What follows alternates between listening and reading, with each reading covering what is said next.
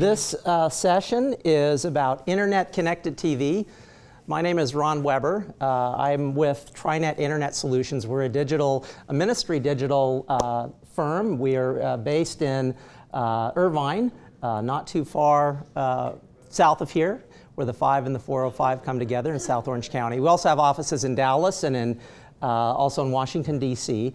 And we work with ministries around the country to help them to use digital media and to use the digital realm to be able to do evangelization, to grow their ministry, and to get the gospel message out. So I'm excited to be here today to talk to you about a topic which is near and dear to my heart. I'm always interested in new technologies that allow ministries to get the gospel message out. And I'm particularly excited about internet-connected TV. And in the past few years, there's been just a whole range of new options, platforms available for ministries to get their message out. Today, I'm going to be focusing on a couple of them. One is Roku, and another one is YouTube. But I'm also going to touch on some of the other platforms that have come available in the last little while. So that's what I want to cover in today's session.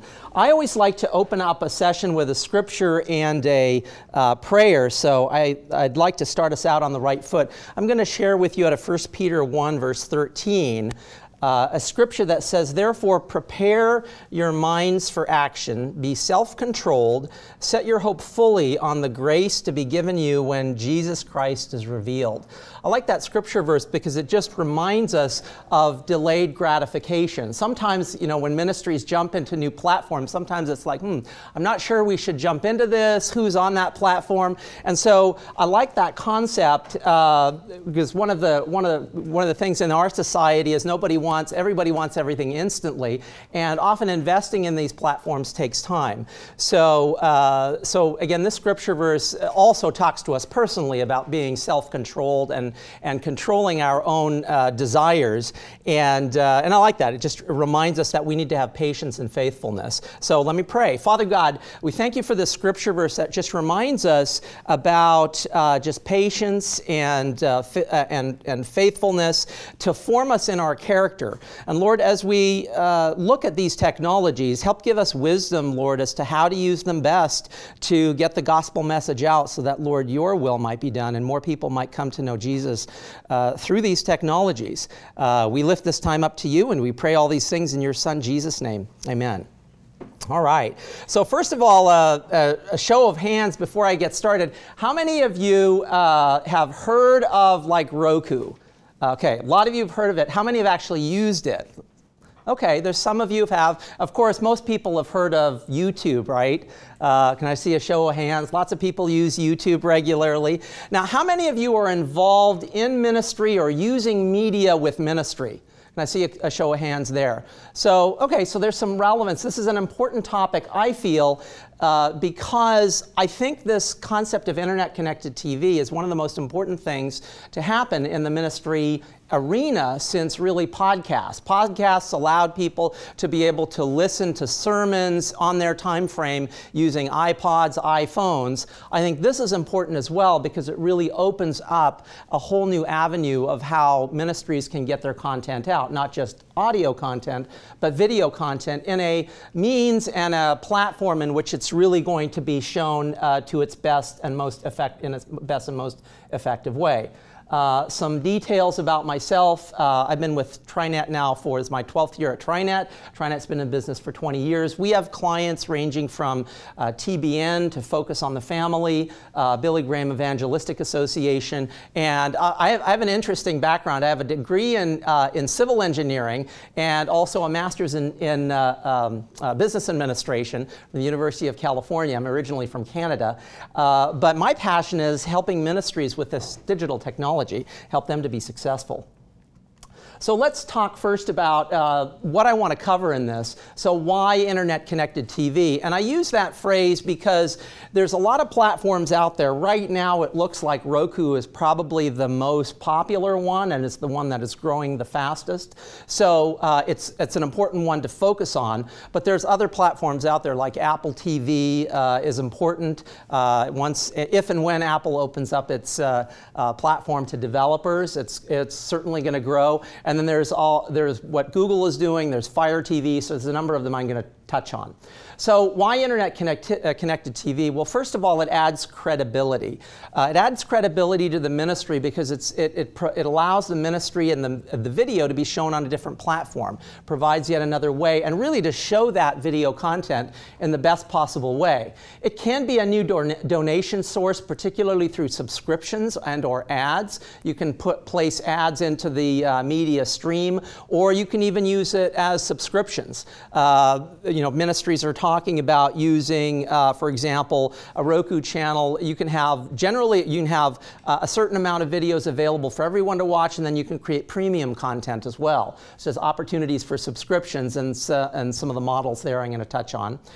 It certainly is less expensive than cable or satellite, both from the consumer perspective as well as from the ministry perspective. It's a lot less expensive to get a Roku channel and to get your media out on Roku than it is to try to get cable time or satellite time. So that's an important consideration. It reaches new audience. Again, this is like a brand new platform. It provides new ways to reach new people, helps to promote the ministry, and it boosts your digital marketing effort. And it can even help in terms of your keyword positioning from a search perspective.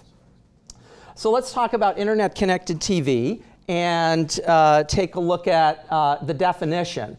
It's a means to deliver digital content directly to the consumer through either smart TVs or internet connectable TV products. And I'll make a distinction between the two. What is the difference? Well, essentially, a smart TV has a lot of that capability, has a Wi-Fi chip built in, has the capability to be, and has some of this software already built into it, versus internet connectable, which are devices like a Apple TV box, a Roku TV box, that you can plug into an actual smart TV. So on a smart TV, a lot of that stuff's built in.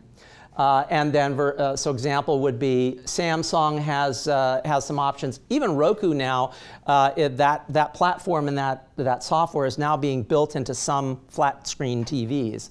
Versus internet connectable, where you have things like Chromecast and you've got Fire TV and Roku, which are external boxes that you can hook up to literally any TV that's out there. And this is an example of a Roku box, and there, you can get it either in this version, or you can also get it as a USB stick that can plug into your TV and directly into a TV. And they range in price from, I mean, these Roku boxes, you can get them at a Best Buy anywhere from like 60 bucks. The sticks sell for just under 50 bucks if you get the sticks. To their top of the line model is about 80, 90 bucks. At a Best Buy. So they're easy to get. They're simple to set up too. They really just have, a power cable. You've got an HDMI cable that actually hooks it up to the TV. And then you can either use wireless, or in this case, I've actually got it hooked up today with actually a hardwired network connection. But most all of them have that wireless capability. So you get that in the box, and you also get a remote. And the remote allows you to navigate the channels and to set it up. So that's an example of what these things look like. So what are some of the benefits? Well, you can view video content either through applications, and a lot of companies have made up their own apps. Channels are really just apps. So when you think about it, when you have these boxes, essentially you're downloading little apps to it. The similar model that many of you are familiar with are the iPhone model, where if you want to download a new app, you go to the channel store in the Apple Channel Store, and you'll download an app to your iPhone, and then you can use it. Well, on internet connected TV, the channels are really just apps. apps. You go to the Roku TV store and you can find, there's free channels, there's paid channels. You download those onto that and then you have them accessible on your home screen. And they're like your channels. So the concept of a channel, it's really just an app. And so that's how that works on Roku, and it works on Fire TV and all the others. Similar concept. They all have these channel stores where you can download these free or pay apps. And the apps usually are free to download, such as Netflix, YouTube, there's Napster, Hulu, Facebook, but many of them have subscription models. So like with Netflix, you can download the app and you can get into it, but then actually to watch any movies, you have to have a Netflix subscription. So they'll sell subscriptions.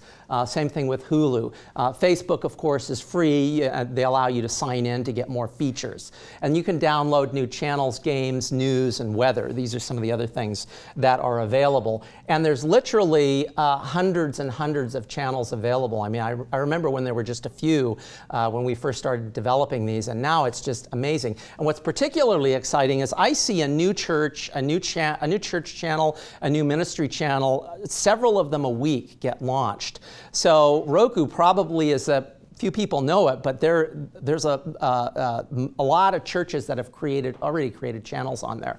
So take advantage of it. If your ministry has the capability to do that, create a channel to show your video and your content. So it allows, so Internet Connected TV allows your followers to access to your video content, helps to brand your ministry, and I think it's one of the best platforms to deliver ministry, broadcast, or media content. It's just powerful, it's a very immersive experience. So, let's talk a little bit about the reach of Internet Connected TV and some statistics on growth. So the average American, is watching about 5 hours of TV per day. And by the way, I've got a sign-up sheet going around. If you guys want copies of my Prezi, I'd be happy to send you a copy. If you want to send that along, put your email address on. You can get copies of this if you want it for your reference. So TV ownership has increased. Over 55% of people own 3 or more TVs. Roku has sold over 10 million units as of August 2014 and is anticipated to surpass Dish Network in the next 2 years. I think this is particularly interesting because Dish has about, at the time these statistics were done, had about 12 million subscribers. So Roku has almost as many subscribers as Dish, and it's growing very rapidly. And the Dishes and the DirecTVs are actually losing a lot of people. And in fact, we're seeing this trend where millennials, they're actually not getting cable. They're just getting a Roku box and they're watching all of their content via Netflix or YouTube. And so this is an important trend. So this is where people are going, which is another reason why we need to be there as a ministry to show that content. Dish Network has 14 million subscribers and DirecTV has, it's 14 million and DirecTV has 20. But Roku has been growing extremely quickly. And so I think that's an important trend to be aware of. I like this graphic because it just shows how many internet connected devices. So this is not just TVs, but phones and all sorts of IP devices there are. So you've got world population, connected devices per person in 2003 was about 0.08. Now we're at 1.84. I mean, we're going to get to the point where there's going to be 6 internet connected devices for every person on the planet very soon. Part of those are going to be internet connected TV. Here's the number of connected TV sets worldwide from 2010 to 2018. So you see that continuing to grow. So what's happening is, manufacturers, they've been manufacturing what you would call dumb TVs for a long time. But as time's going on, they're putting this technology into the televisions. So the platform's growing, the capability is growing, so we need to be there to have the gospel message, to be able to share that with people. So we can see this trend continuing to grow. This is some material from Roku that just shows a little bit about what they're doing. The number of streaming players, and that was from 2014. They had an interesting statistic, 10 million, the same number of bricks used to construct the Empire State Building. They've got thousands of channels on there right now. They had a statistic of how many billion hours are streamed on Roku players since the original launch. And then top 10, where the most people have Roku. So Roku players are all in 50 US states. You might be surprised where they are. Of course, Bay Area ranks as the #1, but some other areas are interesting as well. I think the overall trend is, particularly with millennials, is they're dumping cable and they're just using Roku or watching their video and their content online. 48 hours is the average hour stream per Roku player per month. So some interesting statistics, and then some more growth statistics. Connected TV sets are expected to grow to 759 million worldwide by 2018. The number of homes that watch online streaming will number 520 million from 40 countries, a rise from 182 million in 2010. So almost a 4- to 5-fold increase. So not only in the United States, but around the world. It's estimated that online subscription service will rise from 67.8 million to 160.6 million by 2018. And again, statistics showing the growth of this platform, and this is why we need to pay attention to it. It's a good time to jump in. Let's go on. Let's see here. So how can your ministry use internet-connected TV? Well, by streaming live or archived sermons, for example, or events are obvious ways. Using it for ministry updates or to post snippets that give updates of what the ministry is doing. Providing educational sessions. A lot of Rokus are being used for education, and so it's a great opportunity to use that to educate, getting the gospel to more people, having gospel and testimonials online. And then, of course, there's also subscription content as well, where you can create premium content for those that, maybe access to an archive can be premium content. So what some churches do is they'll provide the last weekend's message available for free, but then if you want to access the archive, that might be a premium content. So that might be how that works.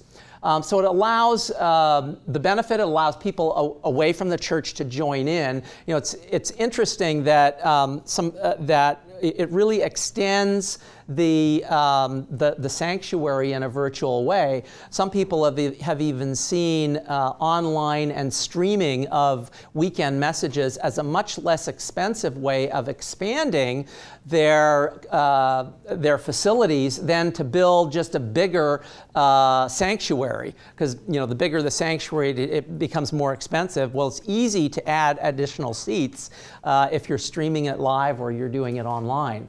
And it allows you to keep in touch with people if they're out of town. I know one church we worked with that was in a resort area. They lost half of their congregation during the summer season. They were in a ski resort area, and so they used the streaming to be able to stay connected with their congregants that way. Let's see, members can share messages. YouTube, Roku, Amazon Fire, Chromecast all allow live streams, and of course you can do archives as well. Archives is probably the most common, and then live streams a little bit less common, but there's a lot of them that are doing it, particularly the broadcasters. So I touched on some examples of subscriptions that are in the secular world. Hulu, Amazon, Netflix, Redbox, Blockbuster, MGO are a few of the examples where you can download the channel for free, but then to access the content, you have to have a subscription. And often the subscriptions, you purchase the subscriptions usually on the website, or they have another mechanism. Part of that is, and people have asked me, can I do donations on Roku? Yes, you can, but I don't know that that's the best choice of platform. They have a built-in capability to do payments. Unfortunately, they take 30% of any transaction. So a lot of organizations will sell the subscription on another platform and then just give a code that you can enable the subscription, just because that's a little steep. And some free subscription examples are Pandora, Vivo, and Google. By Google, for example, if you log in, you can actually go on your desktop, you can watch a video, and you can send it to the Roku player to play it. That's an example of how they've done that. So ministries on TV. So internet-connected TV allows for ministries to utilize video content, expand their reach, and create a custom channel to play through everyone's favorite device, the TV. So next, I want to show some examples of what a Roku channel looks like. So when you first boot this up, again, you plug this into your HDMI, and then you go to your input, and instead of, normally you'd be on TV, so you would just go to your HDMI input. Let me go and switch that over. So you go to your HDMI input and then plug this thing in, it boots up, and let me get back to the main screen. And this is the home screen that you see when you first boot up. Now, these are channels, they're really just apps that I've already preloaded and installed on this particular Roku. But you can go to the place where you find new channels is you go to streaming channels. And then this is like the Roku channel store. These are really just little apps that you download. And you can go through the various categories and you can see and download and install new channels. So they've got themes. These are like background themes. They've got games, movies, and TVs. They have tons of apps and channels that you can download. They've got browsers. You can download YouTube. And others that I've already, there's got news and weather. So these are all the different categories. And then let's say you wanted to go, let me go to they call it religious. And then you go over here and you can see some of the choices. So there's TBN, Daystar, and you start scrolling down, Joyce Myers, there's K-Love, CBN, God TV, and there's over 300 already. So just tons of, and some of them are churches. Saddleback Church, obviously a large local church, but there's also medium and small churches that have created their own Roku channels. Let me see, Oak Hills Church, here's an example, Randy Frazee.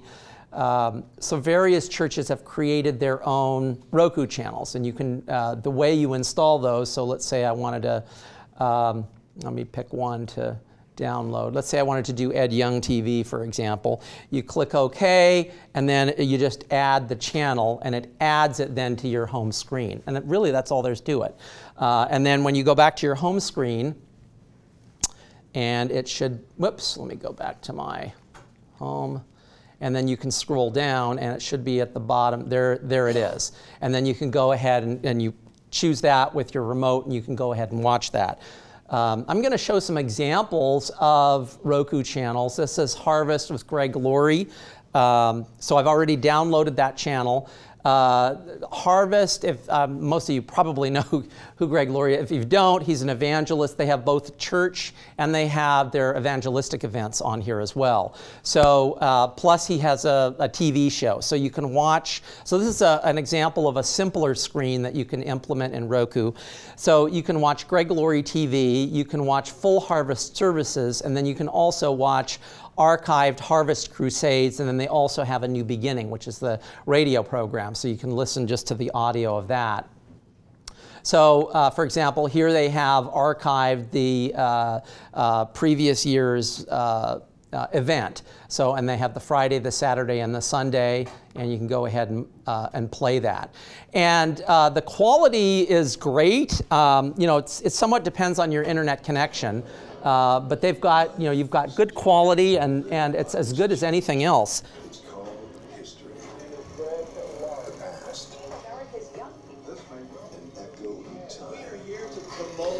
And then you can skip forward as well if you want to. Just by using the right arrow, you can skip forward where, let's say I want to move into a different area. I can just fast forward it, and they have another button here where you can do fast forward it more quickly, and then choose OK. And then it starts playing it at that point. So quality is great. Again, it's going to depend also on at what level it was encoded, whether it was encoded in HD or whatever. So it somewhat depends on that. But we can right now let people know by posting about it. So let's go. So that's an example of an archived one. And here's an example of Saddleback Church, and I think they have a similar, theirs seems to take a little bit longer to load. They have and I'll explain the different screens that you can have as well. So they have the basic screen where you can watch now, where they're always doing they're playing they do it on a continuous loop. And then you can look at current series and past series and special events. So they've got the watch now, and let me click on resume. And I think I've fast forwarded it into a particular point in the sermon where Rick is speaking here. Change. God changes the verb and he says to you, go. Luke 7:50, Jesus said, your faith has saved you. Now go. That's great quality. It's very watchable. Any faith that doesn't lead us to go into action with. Let me show an example. Life Today is another Roku channel that we've developed. This is a daily Christian program. They have a little bit different screen layout. Let me show that one. Brandon Heath, I'll show this example. The quality on the intro is great, but I noticed they've encoded the regular program, they've encoded at a little bit lower resolution, but it's still very good. So these are all examples of archived content. Now some of these, the archived content, they're pulling it straight from the website, encoded from the website. Some of them are streaming them with Vimeo. Some of them are using a content delivery network like Akamai to be able to stream them. So this has been out for, by the time this hits the air. So one of the considerations in developing a Roku channel is, where is that content being streamed from? Are you going to stream it, from content you already have on the website? Let me show you an example of live. Let me go here to, oops, go back here. TBN is an example. They have both archived and live feeds. So let me show you an example of that. So they have the ITBN, which is all the on-demand stuff. So for example, you can see programs, people, search, network, faith issues. They always archive. Their flagship show is Praise the Lord. And I think they do one of those almost every day. And you can usually see like the one from a day or so ago. So if you missed it, and they have you can see who was on. So that's convenient, and then they also have access to the live stream as well.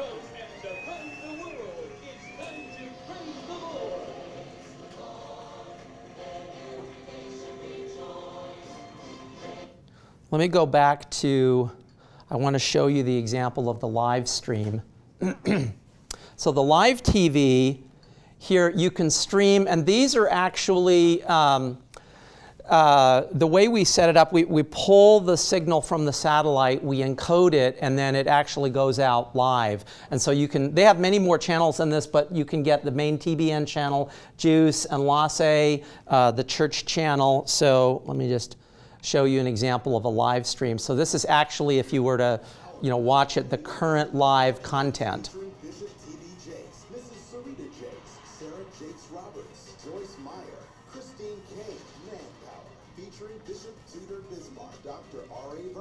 And this is the Juice channel, which is kind of like the Christian MTV.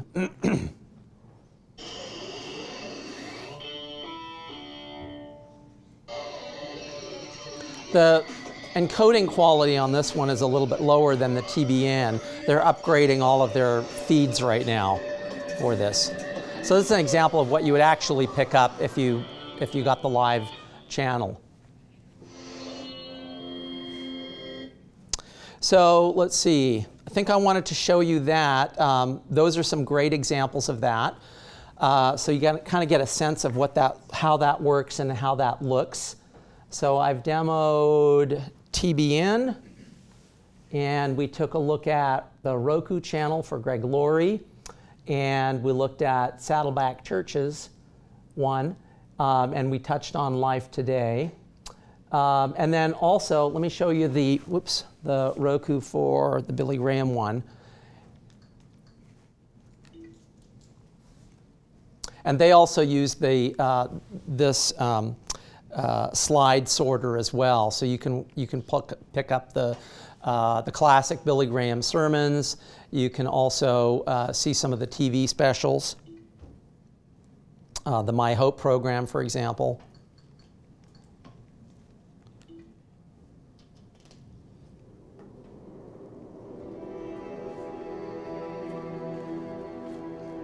And it's come a long way. I remember when we first did these, the quality was kind of grainy, but with the pipe increasing and the resolution at how it's being set up increasing, it's pretty good. We're willing to put our lives on the line so that other person may live.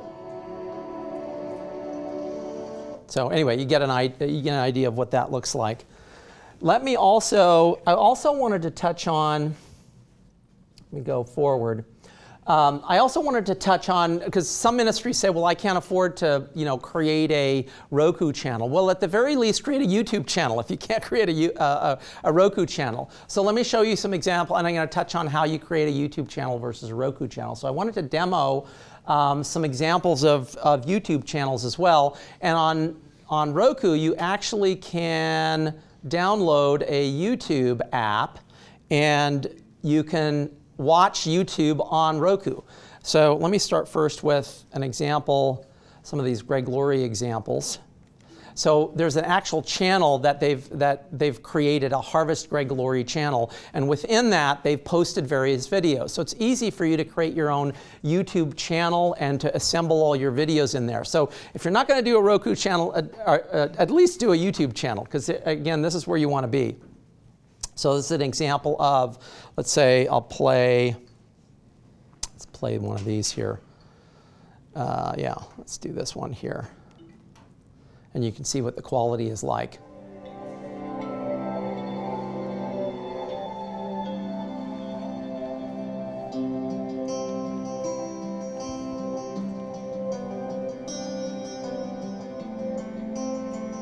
So this is YouTube running on Roku.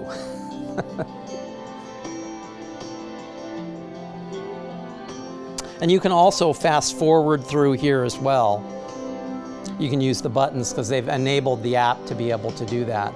So for example, I wanted to fast forward, I can do that. Believing that you will speak to our hearts today. So we come to give our attention with intention. As you tell us in Scripture, we should have ears to hear what you would say to us. So speak to us from your word, we've been asked now in Jesus' name, amen. All right. So there you go. And let me show you an example also of, let me go back to the Billy Graham one. Let me go here.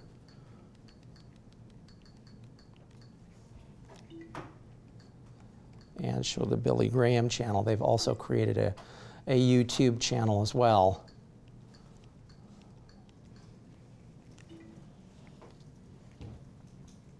So here's an example, for example, of a quick video of Franklin preaching the gospel. Jesus died and shed his blood and was buried, and he took our sins to the grave. And then after 3 days, God said, that's enough. And he raised his son to life. Jesus Christ is alive. He's here tonight.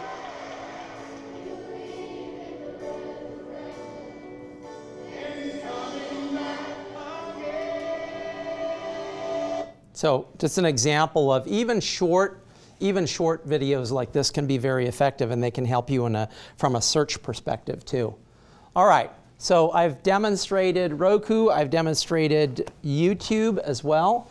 So let's move on and talk about where you need to start. So, there is a certain amount, there's strategy involved whenever you create a new media channel. You want to be thinking about, what is my audience? Who am I trying to reach? What kind of videos do I want to feature? So you want to start with vision, with goals, with strategy as well. You need to think through, YouTube is very simple because you're just uploading it to their servers. They're providing the streaming capability. When you do a Roku channel, there's a little bit more thought that you might want to put into it. Where are you streaming it from? What's the source? And to make sure that it's a source that is going to deliver the video, particularly if you have a lot of viewers.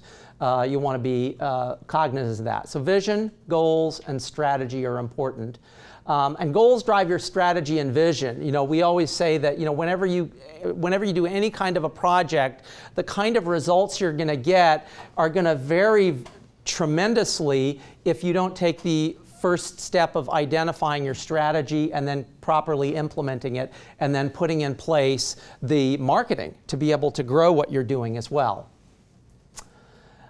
So strategic planning cycle that we go through, whether we're developing a Roku channel or a YouTube channel, start first with your goals, where you want to go. What kind of outcomes do you want? Who are you trying to reach? What is your ministry's focus or goals? And that's going to determine the kinds of captions and text that you put in, because you want to be thinking about what is the person who's going to be watching it, what are you trying to reach, and how do you want to get there? Strategies, measurements and targets, and then ultimately results. We work with ministries on how to create these channels to get maximum effect, whether you're going to take donations, whether it's going to be primarily an outreach, an evangelistic outreach. Those are all important factors to take into account when you're creating these kinds of channels. And then how does it fit into your overall online strategy? A Roku channel and placing YouTube videos can be an important part of that. We like to think about the entire call it online ecosystem, because they really feed upon each other. You start at the beginning with your strategy, goals, and vision at the upper left. We go through a process of actually creating personas, where we create profiles of the types of people that we're trying to reach. What are their interests? How do these video messages need to be structured in order to reach them in the best way? From that, we generate two things: the kinds of keywords that we want to focus on in describing the videos and even the content, and then action pathways, and those are really calls to action that we want someone who's watching the video to do. And we've got internet connected TV, then there's emails, websites, social media, mobile. All of that is leading to calls to action. And the ROI, or return on investment, could be a financial one, or it could be a spiritual one as well, if the goal is to get more people to make a commitment for Christ. Tools we use to do that include A/B testing, which is a technique to be able to test how well various videos and calls to action are working.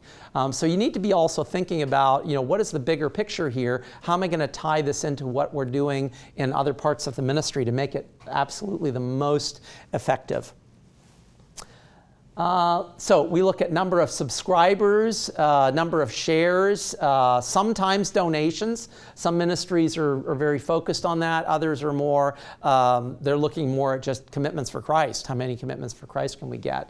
And then number of views. Those are all important measures. And sometimes it's good to put in place goals of where you want to go and what you want to hit, so that you can actually move toward that goal and you can tweak things and continually improve that. So let's take a look at some of the different channels and what are the steps needed to be able to set yourself up on them and to stake your claim on these new platforms. So let's touch first on YouTube. Going about creating a YouTube channel, it's fairly straightforward. You can create your own channel. Make sure you change your privacy settings appropriately to make sure the public can see the videos you like and your favorites by default. You can then upload content. You can organize it. You want to be able to post regularly. And they don't have to be long snippets. Even short snippets work effectively. 30-second snippets can work effectively as well. For developing in Roku, there's several considerations that you'll want to think about. First is the hosting considerations, particularly since you're delivering video content. You want to make sure that there's a great experience, especially if you've got a channel that's going to be accessed by a lot of visitors. If it's a small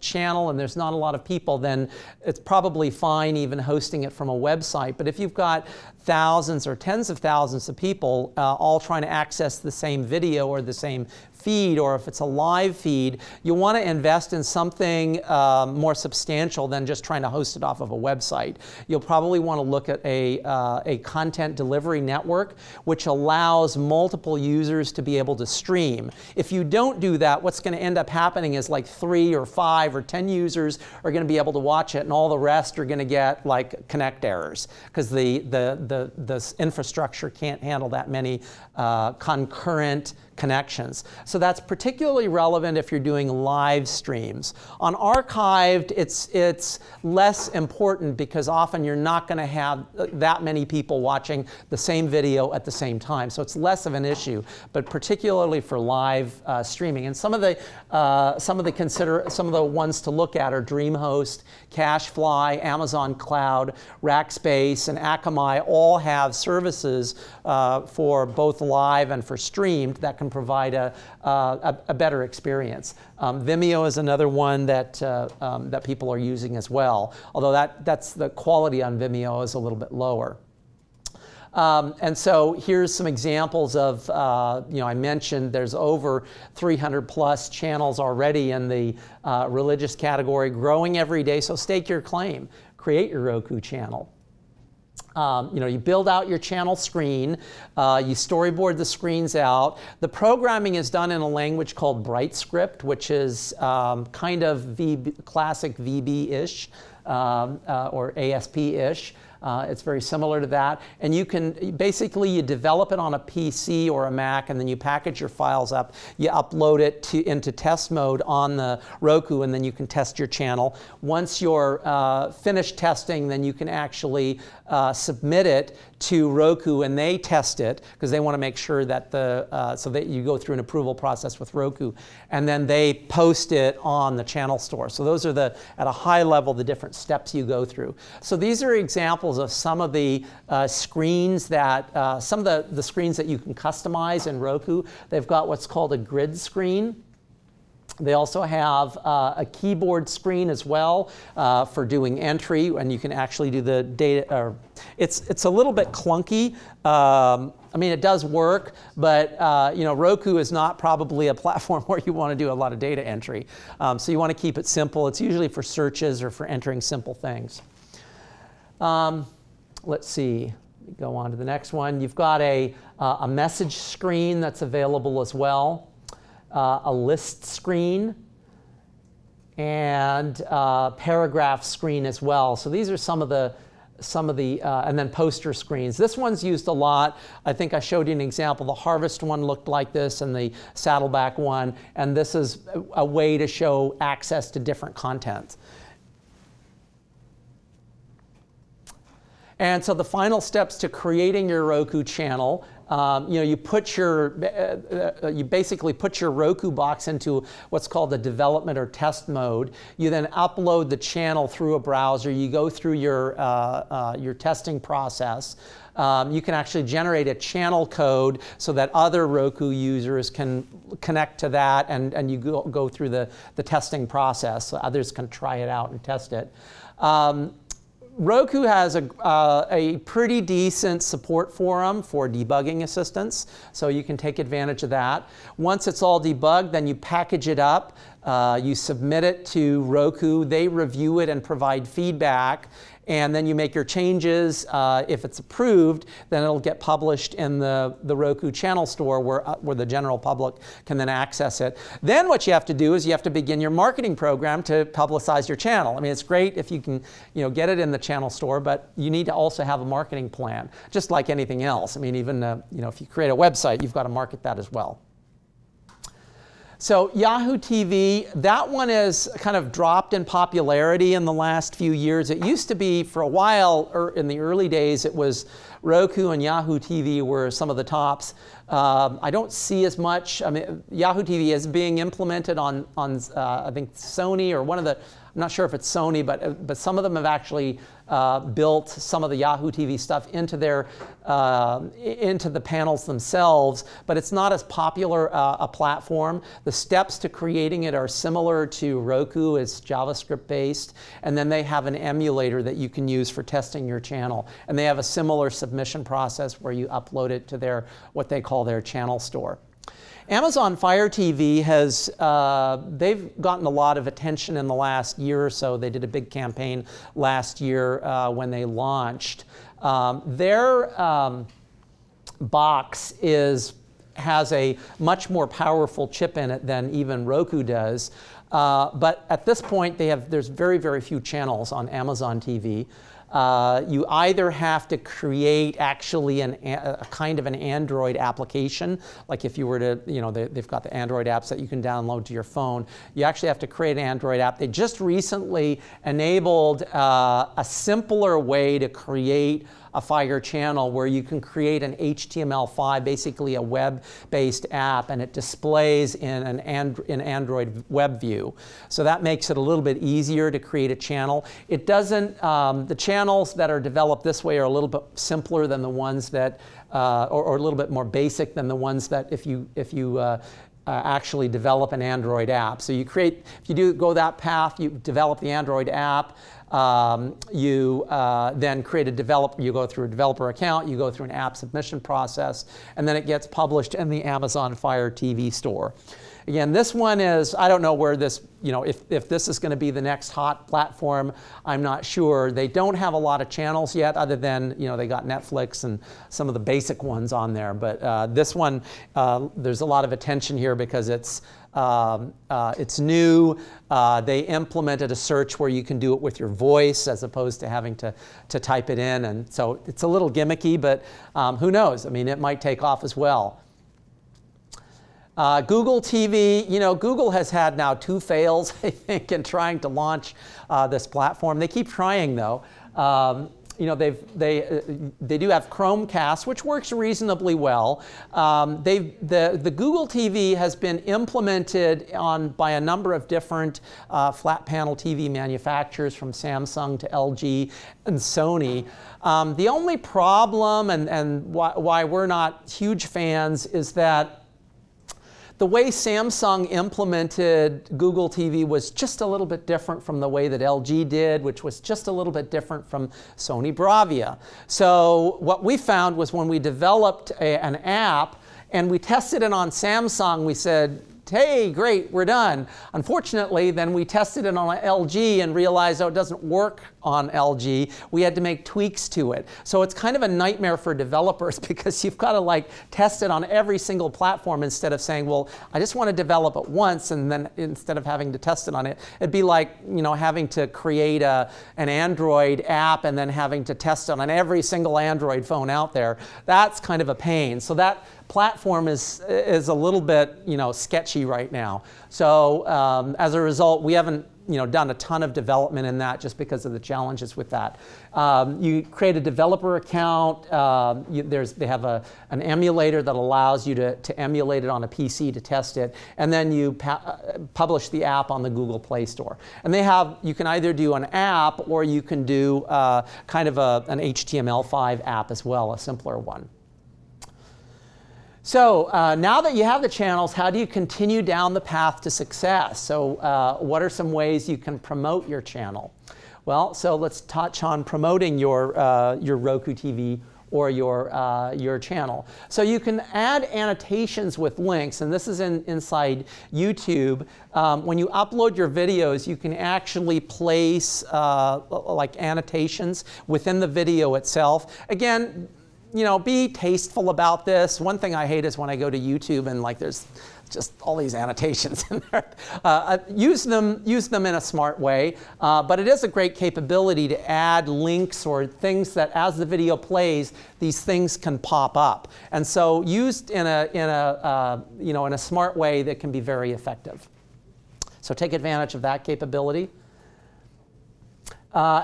Create a Google Plus page and promote your video that way. So this is particularly relevant if you're creating a YouTube channel. You can share videos through Hangouts. So create a Google Plus page, have links or post your video there. That's a great way of ultimately playing your video, but also getting people over to your YouTube channel.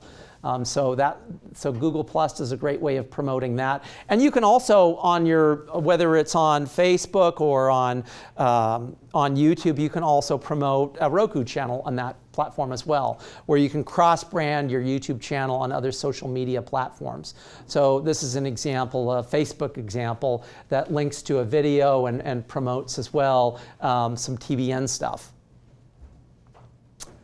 Run different ads within YouTube. You have the capability, of course, to stream ads. You can actually place ads within the YouTube stream if you want. You can use search ads to drive people to watch an ad or to an ad for a particular channel to promote that channel. And you can use display ads as well, and this is an example of a display ad within YouTube. So let's zoom into that. I think we can have. So of course, here's the YouTube stream ads. Then we have the search ads themselves. And then you have the ability within YouTube to do display ads as well. So let's talk about some more options for promoting your YouTube channel. You can do a viral campaign, sometimes creating a simple video that promotes the channel and then posting that. You can upload transcripts in YouTube, and that's something that you might want to do particularly for longer pieces of media, because it can get picked up then by their search engine algorithm. So if you get a transcript, let's say for a half-hour program, to upload those, or even if you've got a short video, putting the transcript in of what the people said can help you in terms of the search. So that's something you might want to consider. Creating promotional campaigns with various incentives, and you can get creative about that to promote a channel or promote the ministry. SEM campaigns with a video focus. SEM stands for search engine marketing. So you can do, on the search engines, you can do campaigns that link to videos or that promote a message. You can do an ad roll retargeting campaigns for selected videos. The way retargeting campaigns work is if you visit a website, and what it does is it then can show ads that are related. So for example, if somebody visits your website, I don't know if you've seen that, you visited like Home Depot or whatever, and then it seems like wherever you go, you see examples, or you go to Best Buy, you looked at, let's say, a TV, and then everywhere you go, it seems like they're posting ads for that particular TV. That's called retargeting. So you can use that technique as well. You can create subtitles and closed captions in your videos. This is an example of what that would look like in YouTube. Let's see. And let's see, leveraging featured channels. You can create, within your channel, you can create other or links to other featured channels. So this is an example of how Joel Osteen Ministry features, and they do it back and forth too. From Lakewood Church, you can get to Joel Osteen, and then there's Elisa Osteen. So you can cross-promote that way as well. Interaction with the YouTube community, of course, posting and regularly engaging in dialogue and in conversation about a particular video. How to promote Roku or other ICTV channels. The best way is through cross-channel promotion. So you can promote it in your Facebook stream, Twitter, Instagram, Pinterest. I've seen it in magazine ads, TV commercials, banners at events, brochures, T-shirts, decals, business cards, product packaging, put your Roku channel on there or your YouTube channel. An SEO campaign, you can do pay-per-click campaigns, email campaigns and newsletters, and affiliate site ads as well. So conclusion. So why is this important? I believe it's important because it's a new platform. It's growing. More people are purchasing these flat panel TVs that either have that capability built in or can easily be added. And by the way, these are backward compatible. So if you've got a non-HDMI TV, you can have like the RGB connectors as well. That's certainly a benefit of Roku. So the argument is the platform's growing. More people are accessing it. These platforms are growing very rapidly. You want to be there. You want to have your content and your ministry on that platform so that people can actually get the gospel message. So it adds credibility. It can add a new donation source, a way of creating premium subscriptions. It's less expensive than cable or satellite. I think one of the biggest arguments is that millennials are not getting cable. And if you want to reach millennials, that's where you've got to be. So that's another reason to create that. It promotes the ministry, reaches new audiences, and it can boost your digital marketing efforts. It can help you with your keyword positioning. We hope you enjoyed this message. Biola University offers a variety of biblically centered degree programs, ranging from business to ministry to the arts and sciences. Learn more at biola.edu.